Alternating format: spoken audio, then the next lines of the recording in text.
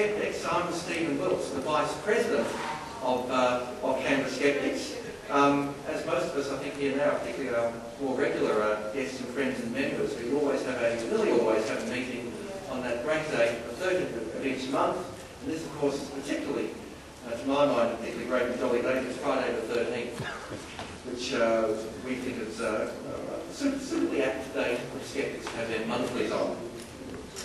This particular topic we have today on the so-called Apollo Moon Hoax, presented by Pete Barrett, one of our stalwart members.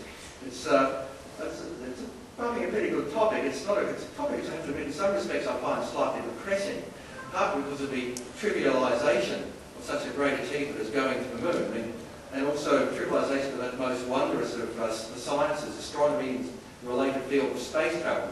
Some of you may have just had a look at the Unsouthern Skies display just outside there, that open exhibition going just as you were coming into this talk. It's always struck me as being a particular field, a particular issue, we're going to be dignified as such, as comparable to the Shakespeare did not write his plays claim. The point being that in both cases there is absolutely, in my view, absolutely, utterly no evidence whatsoever for the conspiracy theories, and a host of straightforward, easy to understand evidence to the contrary. That's what I reckon. We'll see what Pete thinks.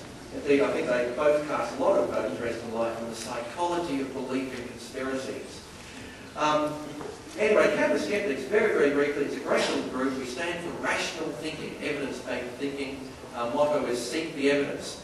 As you know, we have these monthly meetings, usually on the 13th of each month, usually followed by dinner afterwards, and indeed there is a dinner after this particular event at the Zen Guy in London, certainly not to be confused with the Zen Guy in Northbourne Avenue. There are still a few places available, so if you see my colleague Nick Ware straight after this event, we should hopefully still squeeze a few more people in. At the end of the talk, people will be answering questions. I should also mention that our very next talk coming up next month, just to confuse you and to be contrary, despite what I said about the joys of the 13th, is actually going to be on the 14th. The 13th of next month is a Sunday, so we will bow to practicality. The next talk will be presented by Jeremy Shermer, a quite world-renowned philosopher from the ANU. The ANU has long had a very, very strong philosophy department, and Jeremy will be talking, as you can see on the next, and I must say, extremely open question: is Australia a rational society, or why we need a House of Lords? Which can be interpreted in some number of ways. I won't speculate on that one. Let them turn up and find out. Anyway, without any further ado, I will now hand over to Pete Barrett.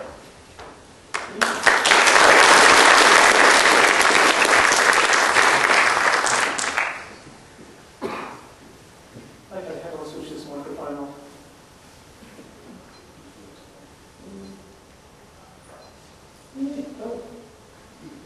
Okay. Well, hello everyone. Thanks for coming to this talk. I hope you find it interesting. At the outset, let me apologise for my poor man's version of PowerPoint. In his talk at the last Australian Skeptics Convention in Melbourne last November, philosophy professor and skeptic prize winner Martin Bridgestock pointed out that skeptics had only a limited amount of time to devote to skeptical activities. As a result, he said we should concentrate our efforts on countering groups and ideas which have most negative impact on society. As you probably know, this talk is about the theory of the Apollo Moon Hoax.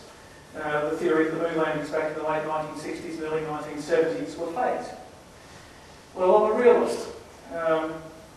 Compared to the damage that intelligent design poses to scientific education, or that unregulated alternative medicine poses to our health, the moon hoax is small beer. But as my dear wife knows, I find the story of the Apollo missions fascinating. And so rather than waste your time by simply debunking a relatively unimportant theory, I thought I'd do a bit of value adding. The Apollo Moon Hoax is a conspiracy theory. The conspirators at the heart of the theory are said to be people at NASA: engineers, scientists and astronomers, astronauts at least, and probably astronomers as well for that matter. According to the theory, they needed to fake Apollo due to a combination of technical and environmental problems that they couldn't overcome. Thank you. And instead produce a fake record with which to fool the public. The people who promote the theory say there is also evidence of the hoax in the official record. As a result, the evaluating I'd like to do is to examine the Apollo Moon Hoax as a conspiracy theory, and to see what we can learn about conspiracy theories in general. And this is the basis of the alternative title for this talk. A lot of the arguments presented by Apollo hoax believers are technical, and can really only be debunked by people with the appropriate technical knowledge. The rest of us, without the appropriate knowledge, don't really have the means to tell which technical argument is correct. But importantly, we don't really need that technical knowledge.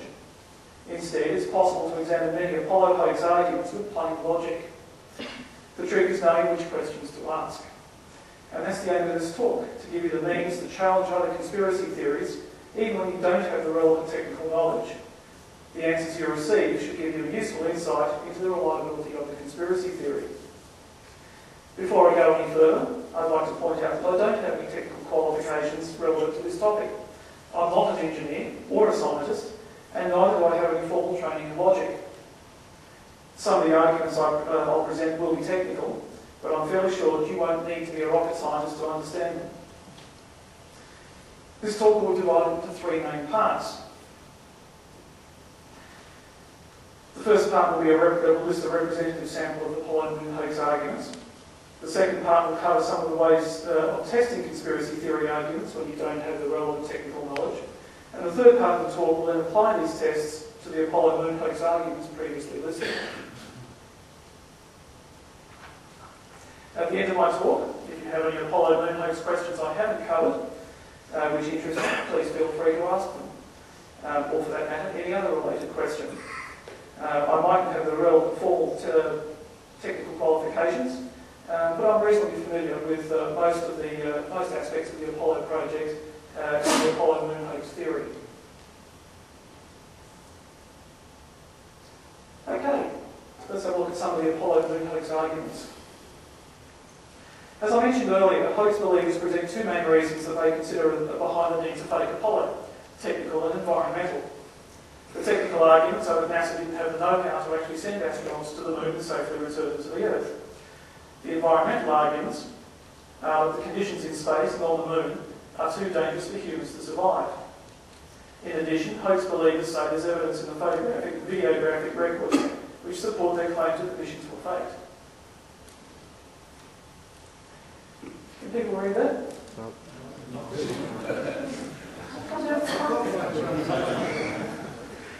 Okay, well, the first part will deal with some of the technical arguments, and I apologise for not having a chance to make this a little bit larger.